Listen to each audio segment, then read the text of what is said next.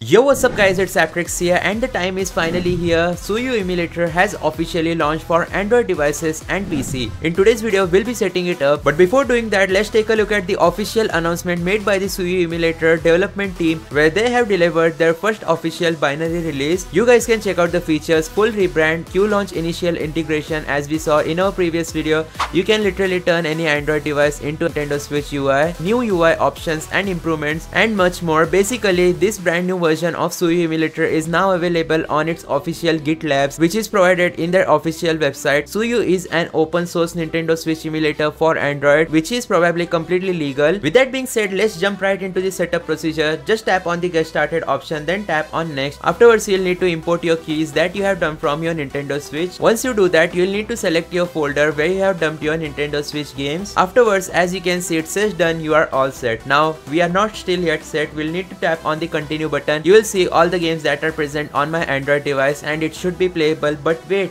we'll need to set up other things. By the way, right here is the SUYU Emulator's logo. We'll check out the best settings later on in today's video, but first of all, you can import and custom GPU driver for best performance and graphic quality. For today's video, I'll be using the Mesa Turnip Adreno driver revision 17. By the way, don't forget that there is so much more to come for this emulator. There will be lot of improvements, lot of new features and UI changes in future, so be sure to hit that like button, subscribe, turn on all notification, as I'll keep you guys up to date with all the latest SUYU emulator videos. Anyways, let's start off by talking about the best settings. So let's go to system. Afterwards, make sure to disable limit speed percentage and also disable dock mode, but if you want better graphics quality, you can use dock mode, which I'll be enabling for today's video. Afterwards, go to graphics, accuracy level, keep it at normal, but for games like Mortal Kombat or any game like Jump Force, Dragon Ball Z Kakarot, etc., you can set the accuracy level to high if you face any graphical issues. Resolution scaling, will keep it at 0.75x. VSync mode will be turned off. FSR sharpness is 25%. Let's scroll down. Disk shader cache has been enabled. Force maximum clocks as well as asynchronous shaders will also be enabled, and aspect ratio will be forced 21:9 or stretch to window.